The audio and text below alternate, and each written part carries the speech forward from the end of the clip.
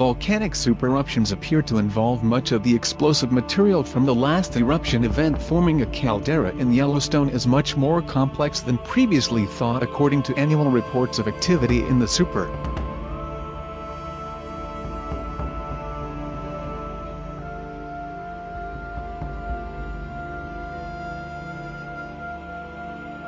We're talking about Godzilla sleeping under Yellowstone. Oh my god. It's a supervolcano. It's a continent killer. Yellowstone Park has just closed and something bad is happening. Even though Yellowstone has been a national park since 1872, scientists didn't fully understand the size of the volcano until 1870–1960s, and it wasn't until the 1980s that they realized that the volcano is still very much alive and poses a big risk of a catastrophic eruption.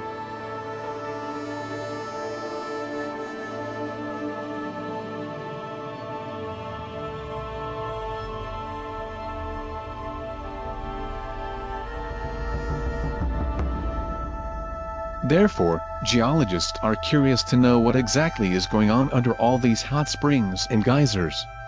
Unfortunately, recent research has revealed the serious impacts of changes to Yellowstone Park that are beginning to disrupt the park's existence.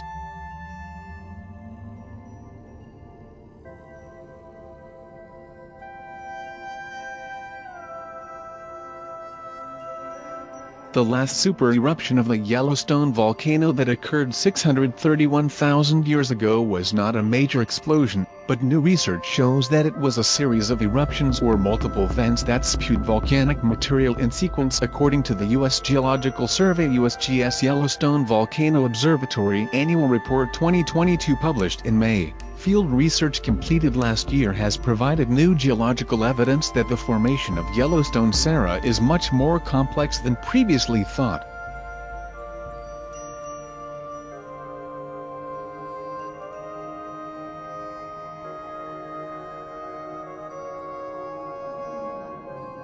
A caldera is a large crater that forms after a volcano collapses due to an eruption.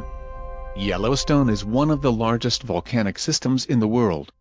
It is located in one of the top hot spots on Earth, namely the area in the mantle where hot plumes emerge and form volcanoes inside the Earth.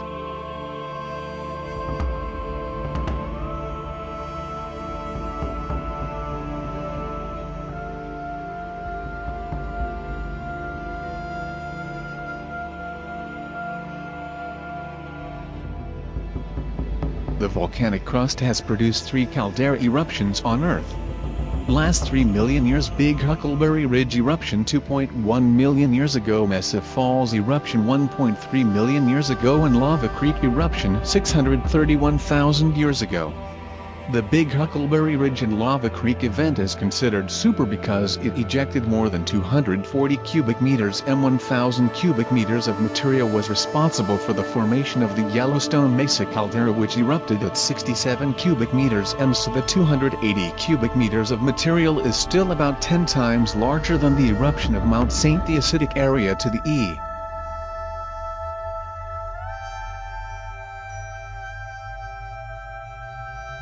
Preceded by at least one eruption that triggered the formation of volcanic rock by depositing a mixture of hot materials released during the eruption found in locations that had previously cooled completely.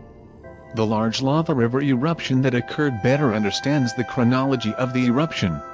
Scientists spent 2022 remapping and collecting samples at Sow Creek Dome.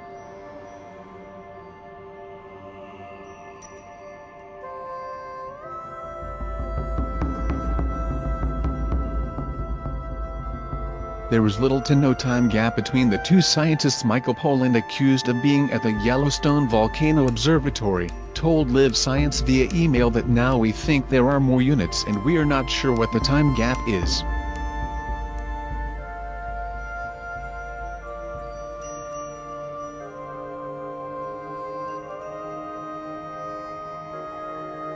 So far the team has discovered 4 previously unknown ignimbrite units at Acid Creek that indicate at least 4 eruptions.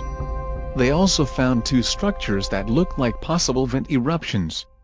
The source is rock, meaning there is active ventilation and/or a time lag between the eruptions.